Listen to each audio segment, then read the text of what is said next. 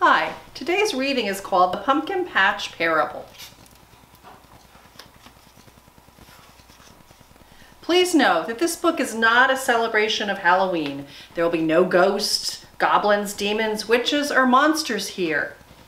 My prayer is that through this simple pumpkin parable, your own heart will be filled with the light of God's love, and you too will let yourself glow. See the big red barn and those rolling green fields? That's where the farmer lives, way out in the country. It is so far out, the streets don't even have stop signs.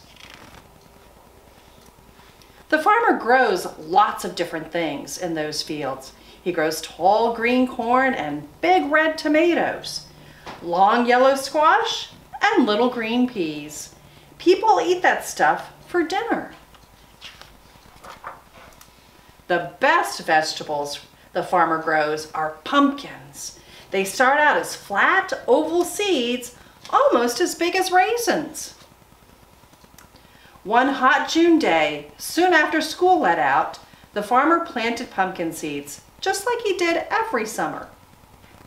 The seeds disappeared into the ground in nice, neat rows and grew there in the dark, all through the 4th of July. Early one morning, a tiny green shoot quietly pokes its way out of the soil. Soon, a long green vine stretched across the ground. From that vine, little buds sprouted into wide green leaves. The leaves sprout out flat to catch that August sun. Someday, those little green buds would turn into big orange pumpkins. But not yet. The patient farmer waited and waited.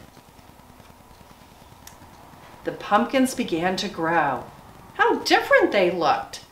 Some were tall and lean, some were short and round. Some had lumps and bumps. All of them were pumpkins.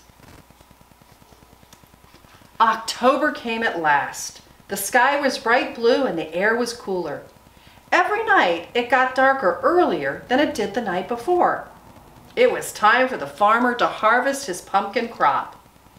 The farmer's many workers brought lots of ripe pumpkins in from the fields. Which one would he choose first? The farmer picked up one large pumpkin, being very careful not to let it slip through his hands. Pumpkins are tough on the outside, but break into smithereens if you drop them. He washed off all the dirt holding on tight. Next came the messy part.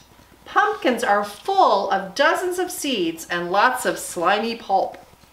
The farmer had a special plan for his chosen pumpkin, so the seeds and the slime had to go.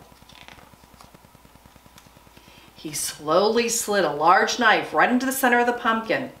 The pumpkin didn't make a sound because vegetables don't talk. If they did talk, the pumpkin might have said, "Ouch!" Gently, the farmer cut a round hole in the top of the pumpkin and pulled out the stem. Squishy, stringy pulp waited for him inside. Yuck. The farmer peeled out all the slimy pulp and wrapped it up in an old newspaper. Off to the compost pile it went, never to be seen again. Then something really exciting happened.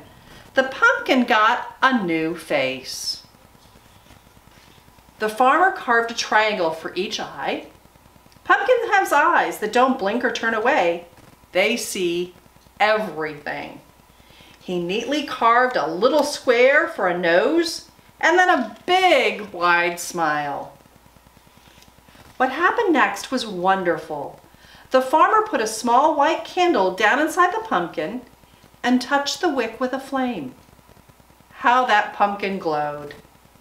As the sky drew darker, the pumpkin on the porch was shining brighter than ever.